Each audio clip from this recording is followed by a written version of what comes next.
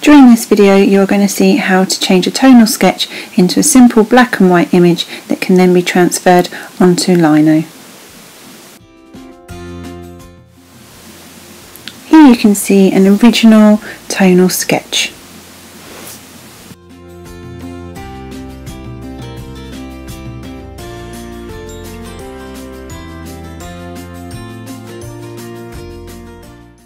This is what the tonal sketch could look like once it's turned to a black and white image.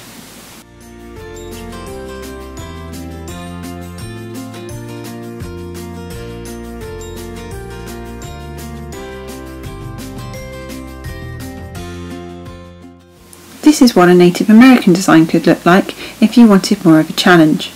Notice how I've positioned the ovoids, eye shapes, cheek shapes and U shapes within the design. I'm choosing the best shape to match the similar shapes that you would find on the original animal.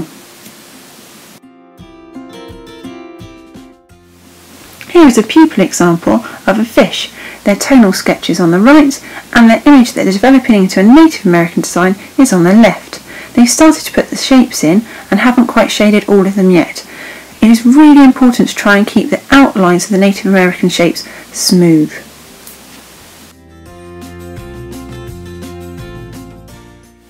Here is another pupil design. They've started to mark the outlines indicating changes in tonal areas. Can you spot any areas that they haven't yet identified an outline for? Remember, we're looking for different tonal areas that we can change into either black or white. If they're a mid-tone or darker, then ideally we'd like these to be black. If they're a lighter tone, then we can turn these to white. Or there are sometimes tricky areas where sometimes we have to go against this rule.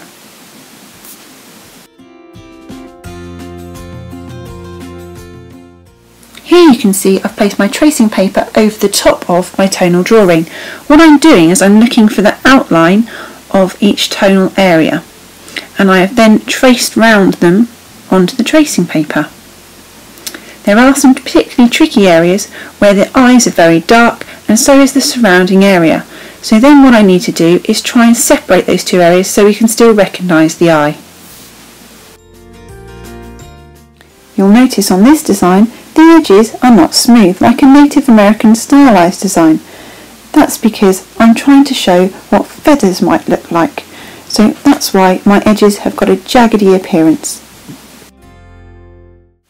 Here you can see the eye and the surrounding area immediately around it is black and dark. What I need to do is make sure that eye is clear and easily recognisable as an eye. So what I'm going to do is put a loop or a halo around the edge of that eye shape, and that will remain white. Halos should be about 1 to 2 millimeters thick, not any thinner. If it's too thin, it's going to be too difficult to cut out with the lino cutters.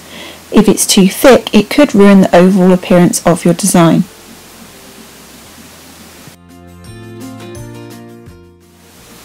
Here you can see I've started to shade in the black areas and leave other areas white. I always start from the eyes and work my way out. Here you can see that little halo or that little loop around the eye already showing up very, very clearly.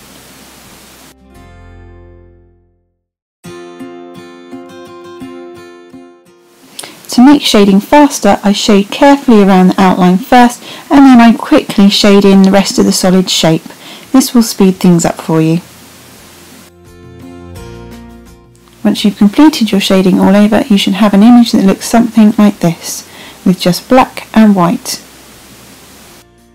Next, we're going to transfer your tracing paper design onto Lino.